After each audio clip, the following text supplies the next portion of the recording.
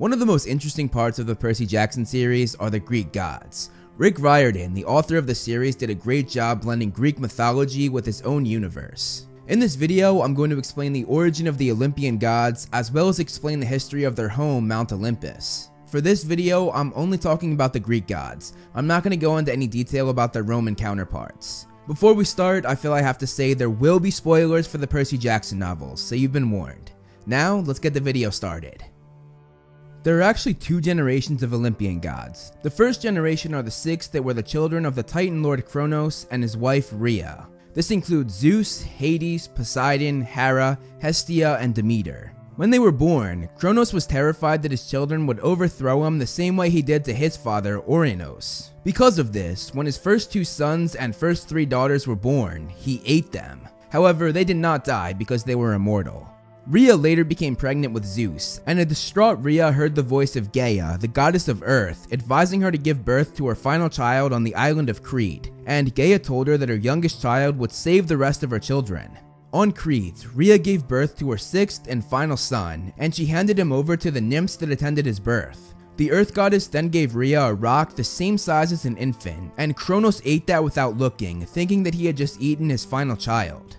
When Zeus grew up, he was finally old enough and strong enough to overthrow his father, and he returned to Kronos' palace to free his siblings. Disguised as a Titan, Zeus tricked Kronos, and using a mixture of mustard and nectar, he made Kronos regurgitate his siblings. He also freed an army of Cyclopes. Is that the plural for Cyclops? Cyclopes? I don't know, I'm just gonna go with that. Anyway, Zeus freed an army of Cyclopes along with some other very helpful creatures, and he led a rebellion against the Titan army and his father. In appreciation for being rescued, the Cyclopes forged the Big Three, meaning Zeus, Poseidon, and Hades, their symbols of power. For Zeus, they made the Master Bolt, for Poseidon, they made the Trident, and for Hades, they made the Helm of Darkness.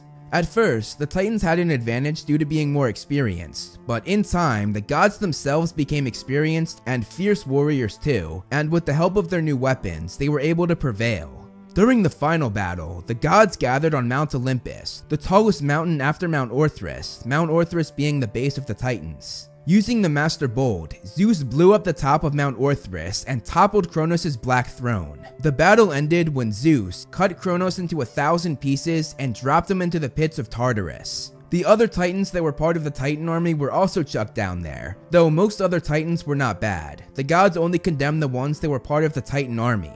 Zeus went on to be the Lord of the Sky and the King of the gods on Mount Olympus. He and his two brothers, Poseidon and Hades, decided to split the world up between the three of them. As I said, Zeus had the sky, Poseidon was made the god of the seas, and he ruled over Atlantis, and then Hades went on to be the god of death and ruled over the underworld. Going back to their three sisters, Hera became the goddess of marriage, and she was also the queen of Olympus after marrying Zeus. They really don't care about incest for the gods, which is sort of weird, but moving on. Hestia was made the goddess of the hearth and home, and finally, Demeter was the goddess of the harvest and agriculture. As the gods took over as the rulers of Earth, replacing the Titans, Mount Olympus became the gods' home. The city in the sky was originally formed over Greece. It resided in the clouds, did not connect with the ground, and could not be detected by mortals due to the mist, the thing that alters mortals' views of anything magical. The city was not shaken by winds, nor wet with rain. Snow had never fallen upon it. The air was outspread, clear and cloudless, and over it hovered a radiant whiteness. However, when Greece fell to Rome, Mount Olympus moved with the bulk of civilization, and it then resided above Rome. Then, years later, the city lived above England, then Germany, then Spain, and finally, it was above America, moving with Western civilization, and it was specifically over New York City. While on the ground in New York, there was only one way to get up there, and that was through the elevator in the Empire State Building, and it was on the 600th floor. To get up there, however, you must pass a security guard in the lobby who won't let you pass unless you have special authorization. Looking at the actual city, it was described as a paradise with golden palaces for the Olympian gods. It had parks, it had streets bustling with minor gods, godlings, nature spirits, demigods, and among them, hundreds of other creatures and beings from Greek mythology. The biggest and most sacred part of Olympus is of course the Hall of Gods. The gods each have a throne, and the thrones are arranged in the shape of a U around the hearth. Those that have a throne are part of the Divine Council. Looking at the big three, Poseidon and Hades did not live there with their youngest brother and the rest of the gods, as they had their own homes in the sea and underworld, but Poseidon did have a throne. The same could not be said for Hades, however, but after the events of the last Olympian, Hades does end up getting his own throne. Moving on to the second generation of the Olympian gods, most of them are the children of the first generation with the exception of a few. First, we have Hephaestus, who was the son of Hera. He has an interesting story. He did not have a father because Hera impregnated herself to have him. However, this made him come out deformed, and when Hera saw the unsightly appearance of her son, she threw him from Mount Olympus, crippling him forever. Hephaestus would later go on to be the god of blacksmiths and fire. Next, we have Athena. She was born to Zeus and a titaness named Metis, because as I said before, not all titans were bad, and Metis was Zeus's first wife before marrying Hera. Before Athena's birth, a prophecy had once foretold that Metis would give birth to a daughter and then a son who would be more powerful than their father. So when Metis was pregnant, Zeus tricked Metis into turning into the form of a fly, and he swallowed her whole. However, Metis still gave birth to Athena after being swallowed, and Athena grew inside Zeus's head. When Zeus had a terrible headache, Hephaestus, who we just talked about, split Zeus's head open, and Athena squeezed her way out. She would go on to be the goddess of wisdom and strategy. Next, we have Ares, who was the son of Zeus and Hera. He developed a love of violence that surpassed any other Olympian, and this made him the perfect candidate to become the god of war. For the birth of the twins Apollo and Artemis, they were born when Zeus had an affair with a titaness named Leto. When Hera found out that Leto was pregnant with her husband's baby, she cast a curse on her. A curse that made it so no land with roots in the earth could receive Leto when it was time for her to give birth, and yet, Leto could only give birth on land. Due to this curse, Leto was driven from land to land, but was unable to find a place to rest and give birth. She finally found refuge on the floating island of Delos. She convinced the inhabitants to let her give birth there. With the help of almost all of the goddesses, besides Hera of course, she first delivered Artemis and then Apollo. Apollo grew up to be the god of the sun, and Artemis was the goddess of the moon.